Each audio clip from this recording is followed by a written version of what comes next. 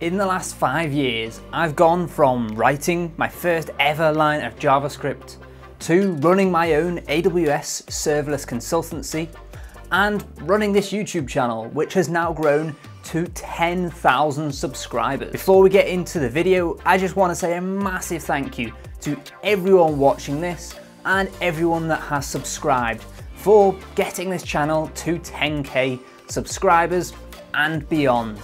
Literally everything covered in this video would not be possible without you guys. As a way of saying thank you, I'm going to be doing a giveaway of 5 AWS exam vouchers worth up to $1,500. If you want to be in a chance of winning one of those vouchers, then make sure you stick around till the end of the video, as I'll be telling you how you have a chance to enter. My journey to get where I am today has been honestly an amazing experience. In short, I think it comes down to 2 major things. First is having a really strong driving motivation to get you to do that hard work. The second is I've been lucky. There've been loads of times through the last 5 years where I've had a lot of luck, which has really impacted how my experience has happened.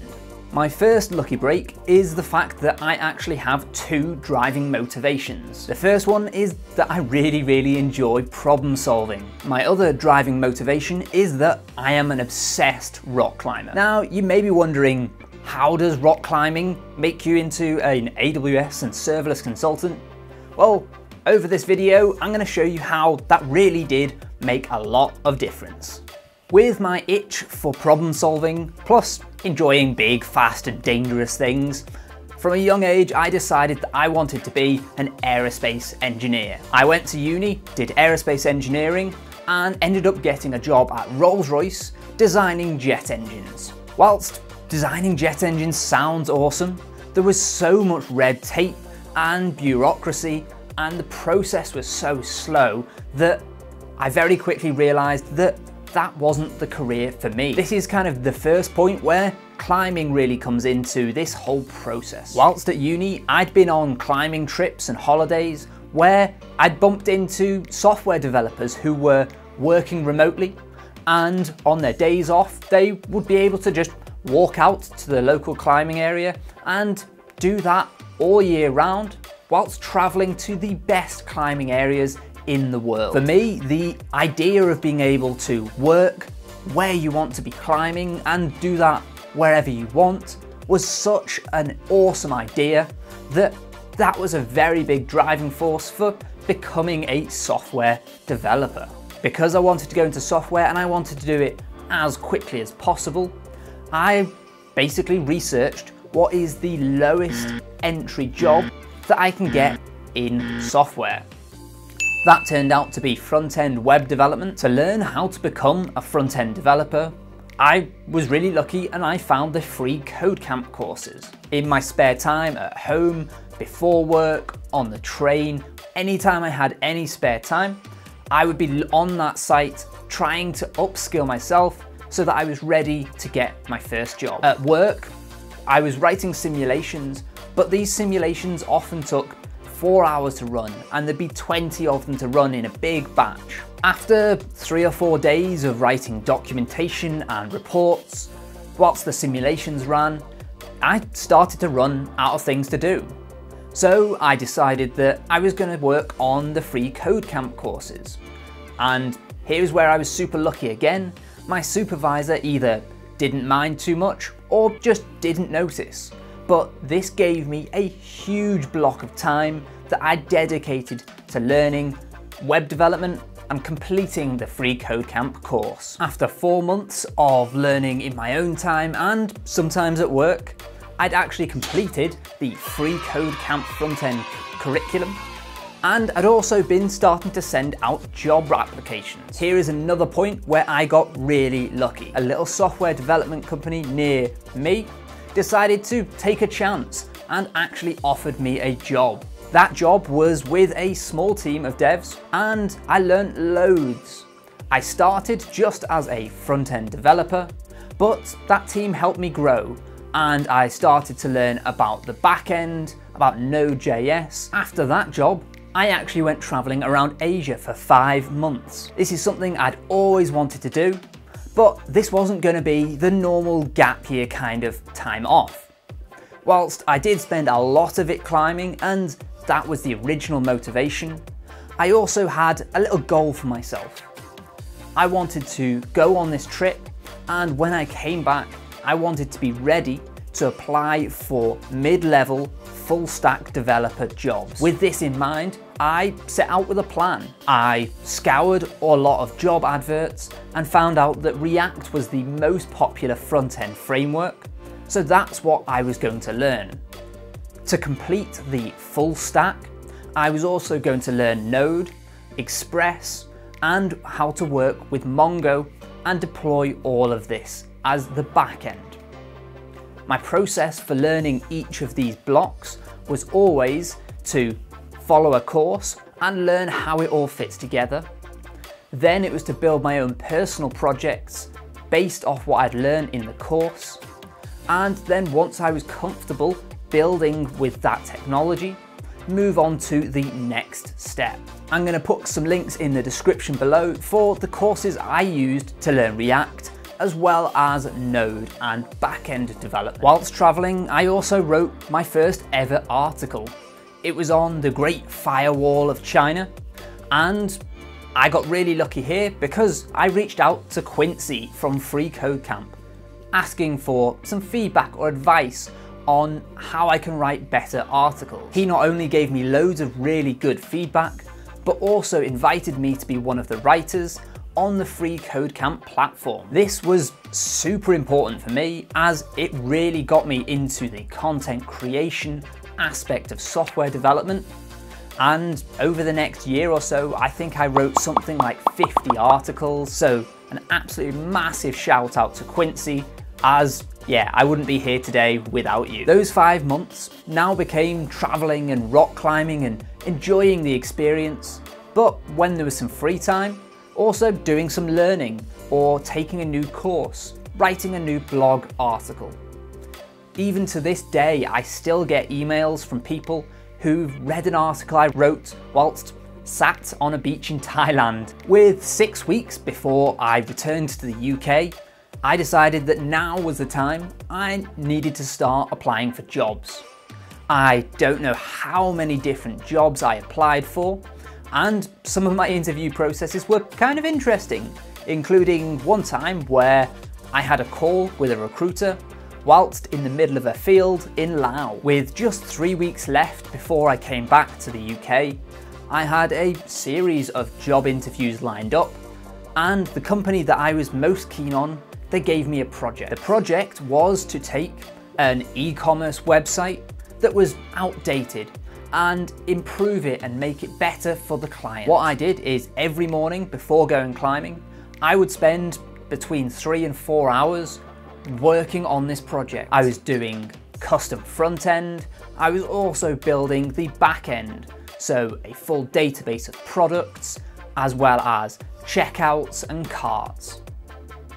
It came to the last couple of days, and they had some extra bonus tasks. One of the extra tasks was that the company had a customer service department that worked Monday till Friday, 9 till 5. But most of their support queries came in on the weekend. To solve this, I decided to build a chatbot. I found a course and learned how to use Dialogflow from Google, built a little chatbot that lived both on the website but also on their Facebook page. I didn't know it at the time, but building this chatbot was a massively lucky thing when it came to doing some interviews in the next couple of weeks. When I got back to the UK, I had 6 interviews in 4 days with a company that I really liked on the last day. One of the other interviews was with a small company called Mission Labs, who were a little bit out of town, and honestly, I only really took that interview so that I could have some extra practice for the big interview on the last day. Little would I know that that would be a really lucky decision to take that interview. When I went and interviewed for Mission Labs, I met one of the founders, David Haig, who is absolutely psyched on technology. I went through the normal interview process and they talked about one of the side projects they'd done, which was building a chatbot for one of their international retailers. When they mentioned this, I started grinning because I knew I had my demo project. I then managed to demo the project that I'd been working on with the chatbot. They were really impressed by the chatbot and how it worked, and they asked me how long it took. I told them it took about a week to learn about Dialogflow and to build the chatbot, and they were really surprised. They said that the product they'd built, a chatbot for their retailers, had taken them about 6 weeks to build. Looking back now, I'm pretty sure they were just being nice, but it was enough to get me a job offer before I'd left the office. But also, that offer was at $5,000 higher than what I had asked for. The next day at the dream company, the interview was honestly really boring.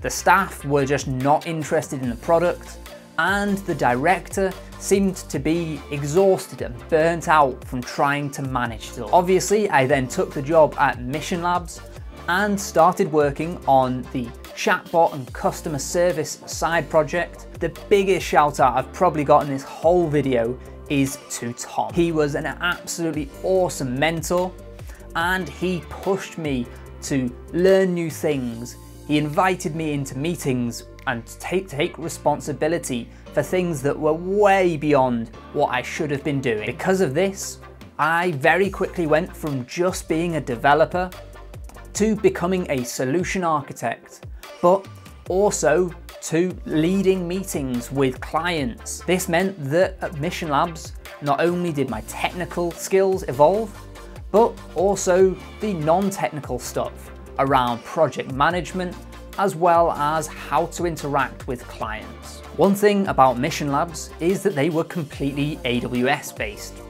and the Smart Agent project that I was working on aimed to be 100% serverless. Obviously, this was all new to me at the time, and as I was learning about AWS and specifically serverless, I found that there weren't that many good resources out there.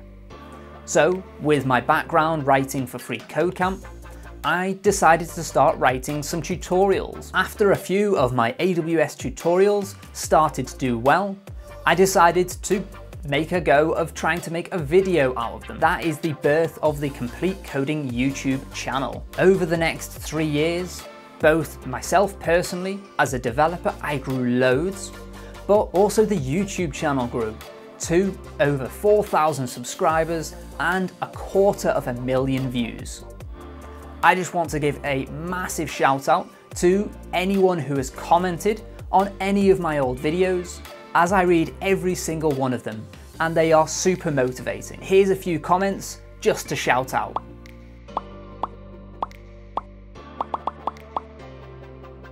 By the time I left Mission Labs, I'd become one of the 3 lead solution architects. I had my own team and we'd built a chat platform that was handling about 300,000 users a month for multiple international brands. Through this, I even got invited to go to Seattle to meet AWS and get an early access to the Amazon Connect chat platform. One of the side effects of the YouTube channel was that people started reaching out, saying that they'd followed the tutorial and their company was now wanting to do more. Could they hire me to help them build that? Whilst working at Mission Labs, I'd had a few small freelance gigs, and towards the end, I ended up having one recurring client, which really gave me the motivation to decide to leave Mission Labs and to start my own AWS Serverless consultancy. My girlfriend and I had also just bought a van, which we were converting ourselves into a camper so that we could go touring around Europe, going to the best climbing areas possible, and having to work for myself as a consultant would give me that extra level of flexibility around when and who I worked with. Around this same time, my girlfriend and I decided to move to Germany to be closer to her family and also to escape Brexit.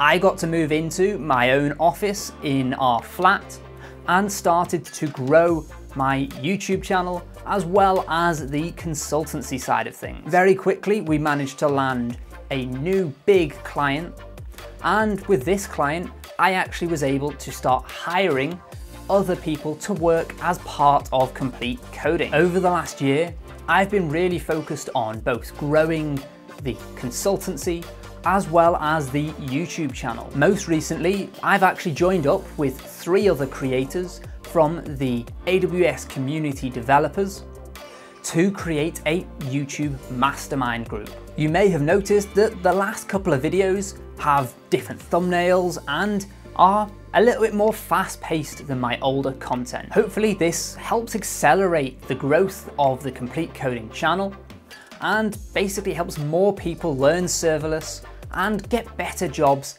as serverless engineers and architects. So that is where I am up to now. Over the next year, we're going to be moving into our van and traveling around Europe, but also YouTube is going to become a much bigger focus of my personal time so that we can grow the channel even quicker. If you've liked this video and have enjoyed seeing more of the behind the scenes, then check out my Instagram. I've linked it in the description below, and I post more on there around how I'm creating the videos, coming up with ideas, as well as a bit of the consultancy life and, most importantly, the van life as well. Now, the reason that most of you are probably here is that to celebrate hitting 10,000 subscribers, I'm going to be giving away 5 AWS certification exams worth up to $1,500. To be in with a chance of winning one of those 5 AWS certificates, all you need to do is like this video, subscribe to the channel, and in the comments below, let me know which is your favorite AWS service. In a week's time, I'm going to go through all of the comments and I'm going to randomly pick out 5 people. Those people can then select the AWS exam certificate that they want, whether it's an associate, a professional, or even a specialist exam. I wish you all good luck, and hopefully I'll see you all again in a video similar to this when we hit 100,000 subscribers, hopefully very soon. Thank you all again for supporting the channel, and I'll see you in the next AWS and Serverless video.